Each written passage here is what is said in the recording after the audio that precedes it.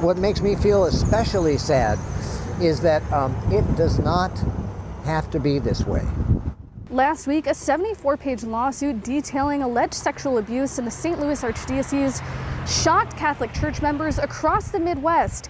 I'm Hannah McElry here at St. Cecilia's Catholic Cathedral.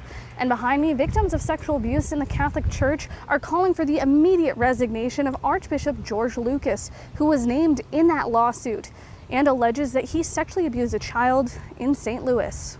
Archbishop Lucas was one of 56 priests in the St. Louis Archdiocese accused of sexual abuse. David Clossy, a member of Survivors Network of those abused by priests, came to Omaha Wednesday to share his story of abuse in St. Louis. Clossy came to advocate for victims, holding photos of other victims, including one of himself from when he was 12 years old.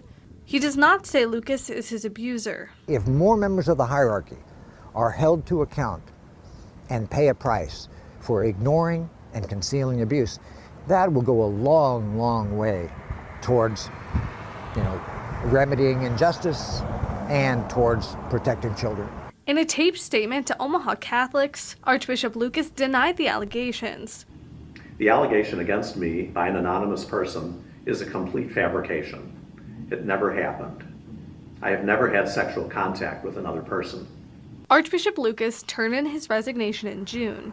He says it's not in response to the allegations, but because he turned 75 and is required of all bishops when they reach that age. I'm going to call on Archbishop Lucas to submit to an independent investigation in regards to these accusations that were made against him in this lawsuit. Independent, not in-house. SNAP is calling for the immediate resignation of Archbishop Lucas.